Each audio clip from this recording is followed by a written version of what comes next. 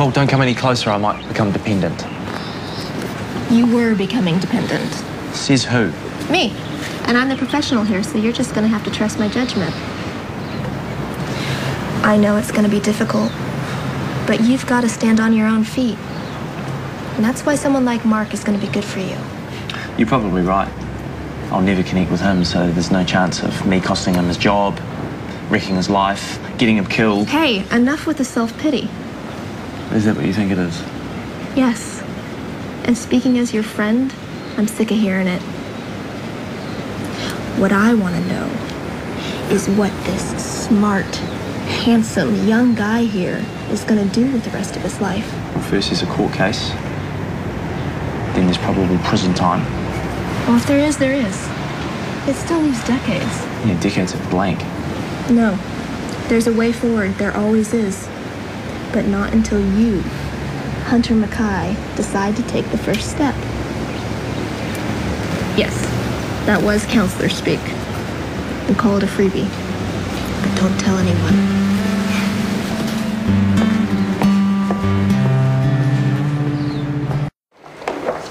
Hey. Any chance that you can withdraw your resignation? No. And I wouldn't want to. This is for the best, mate. Oh, not if you're doing it because of me. I won't be here. I found a residential rehab that'll take me. Locally? In Hastings. That's impossible. Your bail conditions say that I spoke to the lawyer. It's all sorted. The court's agreed to a transfer. In Hastings? That's hours away. That's kind of the point. I mean, you've said yourself that we need some distance between us. That's why I resigned as manager. But that's not enough. You're always worrying about me, and watching me, and it's driving us both nuts.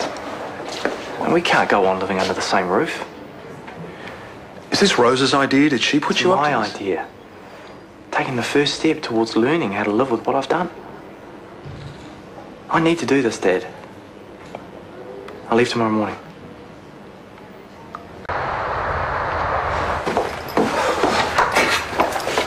Still time to change your mind. I've already bought the bus ticket. Clean break, Dad, is what we both need. I might head off too. Take a week to unwind. Great idea. Anywhere but Hastings. You're still here. I thought I might have missed you. Nearly. I'm due at the bus station. Well, I won't hold you up. I just wanted to say a couple of things, face to face. 1, keep your act clean.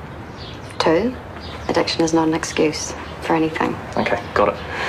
And 3, tell your father to apply for the head of GP services. He needs to keep busy. I said I'd think about it. And that's what I told Seth Parkhurst, and now he won't shut up about it. Oh, nice to be wanted, Dad. Anyway, take care of yourself. Keep in touch and let me know how you're doing. I will, thank you. Bye. Call me. Yeah. Okay, we should go too. Got everything? Yes, Dad. Let's do it. I love you. Love you too.